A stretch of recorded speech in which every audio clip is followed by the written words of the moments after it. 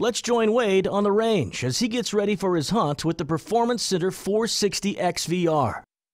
Right now I'm preparing for an upcoming handgun hunt. I'm going to take out the Smith & Wesson 460 XVR.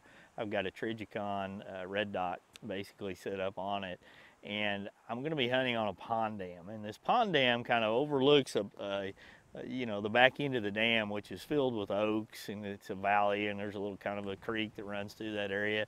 And my shot opportunities, I'm going to say, are I can probably see 60, 80 yards, so I could shoot that far, but most of my shot opportunities based on what we're seeing on scouting cameras are going to be 25 to 35 yards. So what I want to do is, in my mind, is prepare for that. I want to make sure that ballistically my 460 is set up for that shot. Obviously the 460 can form tremendous distances with a lot of downrange energy and accuracy, but for this situation here, I want to make sure that I'm maybe a half an inch high when I'm down on the range at 25, so that if I do shoot out a little further, you know, I'm going to be okay, and I know my aiming point's there. So come down to the range, set in a same or, you know, basically elevation type seat. Now in the blind, I'll be sitting in a Cabela's chair that swivels and everything. It's real comfortable. I am going to take the Death Grip Bog Pod in there because it's going to give me the best stability. And for me, I always want to have the best stability when I'm hunting. And then also while I'm down on the range, I'm going to do some trigger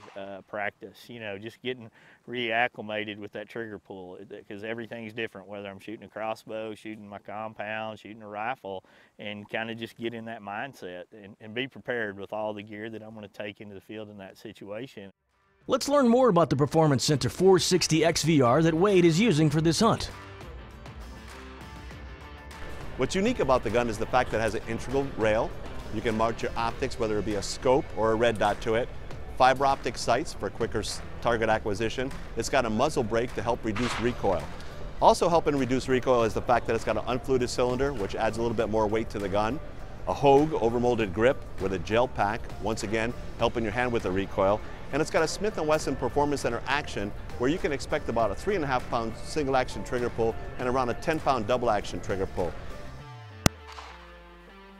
So another great feature about the 460 is the fact that you can shoot 3 calibers with the gun. Not only the 460, but the 454 Casull and the 45 long Colt. So for those days that you're out on the range and you just want to do a little practicing, that 45 long Colt is a dream to shoot. And when it comes time to go hunting, you grab the 460 or the 454 Casull, and that'll get the job done on just about any North American game animal. People ask me, what differentiates Performance Center products from our standard products? Well, you know, first off, the products leave with an action package out of the Performance Center. So like I said, the trigger pulls are lighter and smoother, and you can expect about a 3.5 pound single action trigger pull and a double action trigger that's going to be about 10 pounds. And that's significantly different than our standard products. You also get specialty sights, specialty grips, specialty finishes. I mean, when you look at a Performance Center product, you definitely see a difference between standard products and our products. So, you know, if you want to find out more about what Smith & Wesson Performance Center really is, you can visit our website. We've got a lot of videos up there, YouTube videos that you can really take a look at all the different products we offer and get a real feeling for how we manufacture them, how we build them, and, you know, just what they're all about. We're joining Wade on day 2 of his handgun hunt. Yesterday he had several encounters with some great bucks, but they never maneuvered into a place where Wade could take a shot. I mean, there was a dozen to 15 bucks come through there yesterday. It's really pretty exciting of a place to sit.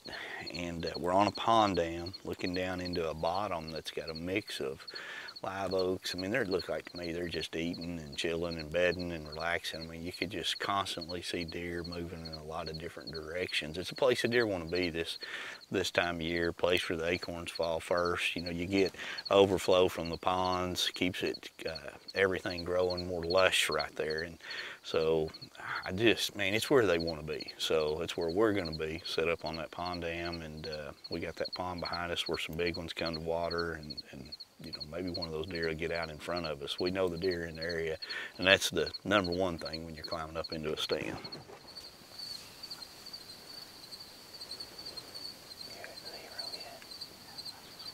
As the sun begins to shine through the canopy of oak trees, a bachelor group of bucks have been feeding in front of the blind. With all the trees and branches in the way, Wade can't get a clear shot on any of them.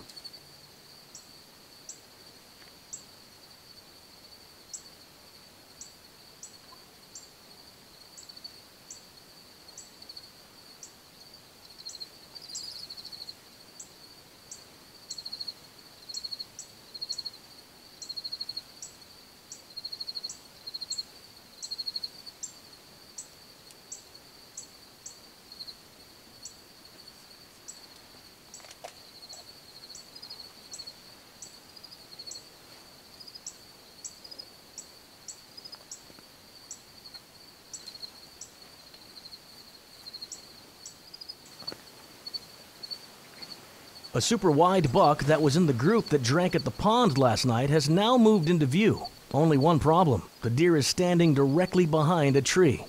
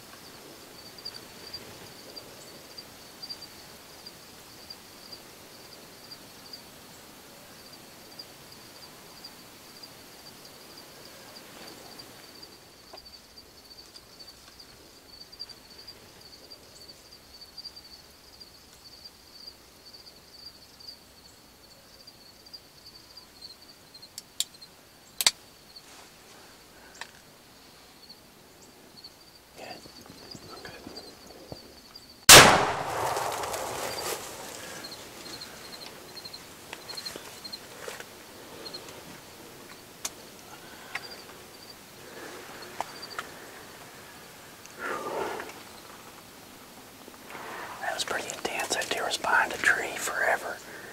Came in, kind of milled around. We saw him several times. I really don't know. I mean, he was here, he was there, he was here, he was there. And there was one little tree that was just totally blocking his vitals. He was quartering, and I put it right through that shoulder and squeezed off what felt like a pretty good shot. Man, hunting with these 460s is so awesome to be able to go do. You can, you know, it's got a lot of power in this types of tight terrain, tight conditions right here. And I mean, it's something that I've become addicted to for a long time. I've got a DeerGearTV RMR, the red dot on here, that really gives you some fast acquisition in this type of cover right here. So we're gonna take a few deep breaths and then go see what we got. Been about 20 minutes since we took the shot. I've been in there trying to eat an apple to calm down. My heart's pounding so darn hard from that whole morning and the visions of last night and how this was just an awesome hunt. And there were several great bucks out there. And it's just, I mean, they're just was doing everything in here, milling around. It's just a matter of getting one to get into position. And finally we got one to get into position. And that was freaking awesome. I mean, I think I smoked him. I mean, it just looks like double lungs. You know, that's where I was aiming. It's probably 25, 27 yards max. He got behind that tree, and he stood behind that tree forever. My hands were sweating and shaking, and whew, that's where you practice. You know, the muscle memory just takes over, and you it just all happens. It makes us go get my hands on him. I mean, when you got to turn your head sideways to get through the brush, that's a giant. He's really kicking it out right there.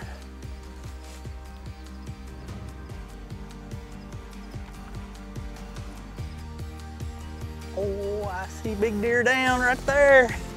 He's right there. I mean, the 460 did its job. That's gonna be a 60 yard, 70 yard run. Oh, man. Look at that. That's what you want to see. I mean, look how big that deer looks from here. Look at that. Oh, that's amazing. I mean, that's the most incredible hunt. The whole time we were sitting, you could see all these deer. Now you get kind of a view really what's going on. You know, they're getting in the shade and they come in, they drift out and they go back out and you see them wandering everywhere. God, what a deer. What a deer. What a deer. Holy cow. What a deer. Wow. Wow, what a deer. Oh my gosh. What a deer. Look at that. I mean, that's an absolute giant. Look at that, it is so cool the way it goes up right there, and there's even a little tine. Those almost grew together right there. God, he's wide.